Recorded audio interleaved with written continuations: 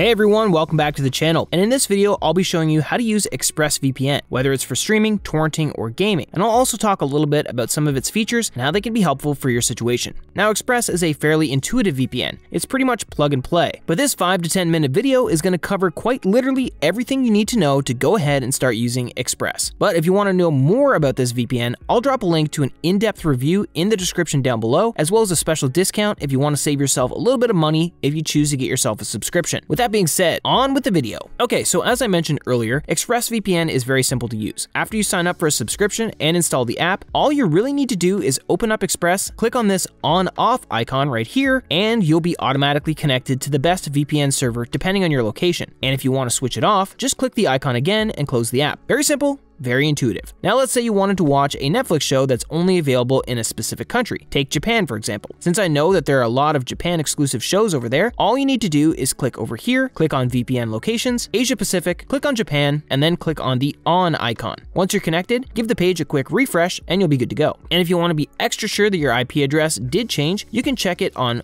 whatsmyip.com, and it should display that you're in Japan. One thing I want to mention is that Express is probably the best VPN for accessing streaming platforms. It has over 3,000 servers in 105 countries, giving you a lot of options to work with. Now, if you're a gamer, there's a neat little trick you can do to potentially shave off around 20 milliseconds off your base ping. For starters, try to look up where your gaming server is located. I play Valorant myself and I live in Europe, so the closest server to me is going to be the one located in the UK. Now, all I really need to do is connect to a VPN server close to the gaming server. In this case, Express has a UK server, so I'll go ahead and connect to that. Also, keep in mind that you have to use Expressvpn's fastest performing protocol, Lightweight UDP, to get yourself the best results. To change that, go to Options, Protocol, and click on Lightweight UDP. Oh, and as far as torrenting goes, there's not much you need to do since all Expressvpn servers are optimized for peer-to-peer activities. Just make sure that you have your kill switch on, as it would immediately sever your internet connection should you accidentally disconnect from the VPN, which would prevent any data from leaking out. This feature is a must-have if you live in a censorship-heavy country or if you don't want your ISP snooping on your activity. Now, streaming, torrenting, and gaming are not all you can do with a VPN. In fact, its main purpose is to protect your data and make sure that you're the only person who knows what you're doing online. And the way it works is by encrypting your traffic and routing it through a secure tunnel, which would prevent your ISP, government, and pretty much anyone else from prying on your activity. With that being said, since VPNs deal directly with sensitive data, you're going to need a reliable VPN that has a strict no-logs policy and operates on RAM-only servers that cannot store any data in the first place. You also want your VPN to be audited by independent firms, since pretty much anyone can claim that they don't log any data, but very few can actually back up their claims. And here, Expressvpn fits the bill quite well. In fact, Expressvpn is the most secure VPN on the market due to an incident back in 2017 where one of their servers was seized by the Turkish government as part of an ongoing investigation, only for them to find nothing, which proves Express's commitment to their policies.